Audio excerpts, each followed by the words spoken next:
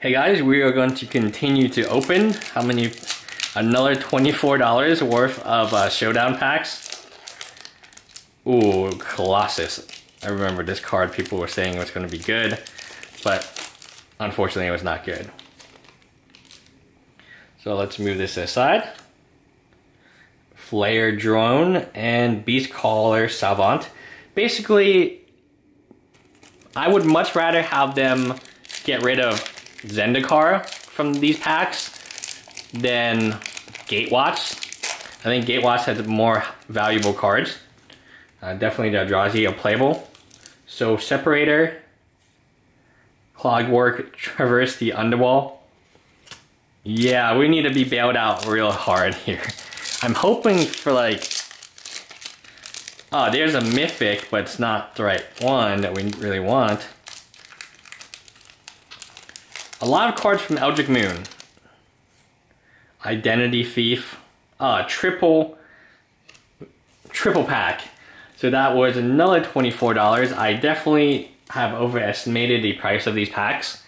I mean, a regular pack is $4, so I figured a mega pack would be, you know, $8 in trade, but maybe not. So we got another foil rare. We have a Decimator of Province, Traverse. It's not stellar. So let's put the Mythic back here. Where's the Mythic? Oh, I guess we don't have any Mythics up here. So let's put the foils here.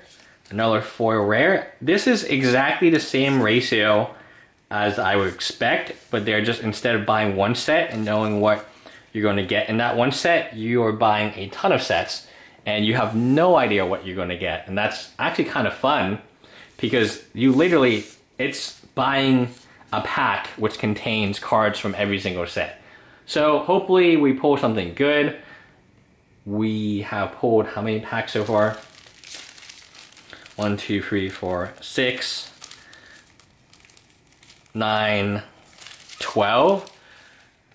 Wow, 12, that's like 24 booster packs, and this is kind of what we got out of 24 booster packs. And, you know, 24 booster packs, this is another 6, 30. So, yeah, we're going to open a whole booster box worth of rares and mythics right now. And then after we're done the booster box, we will see if the ratios are the same or better.